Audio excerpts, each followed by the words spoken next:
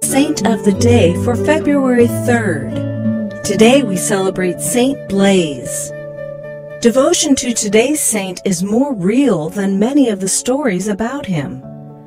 For Catholics who have had their throats blessed on the feast of Saint Blaise, the 4th century bishop is a source of consolation. Born in Armenia, Blaise became a bishop. Life was difficult for him and his flock.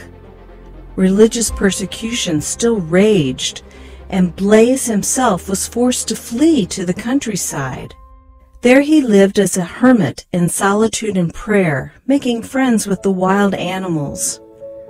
According to legend, one day a group of hunters stumbled upon his cave and found the bishop kneeling in prayer as wolves, lions, and bears patiently waited for him to finish.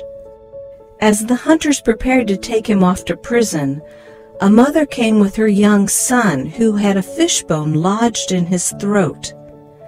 At Blaise's command, the child coughed up the bone.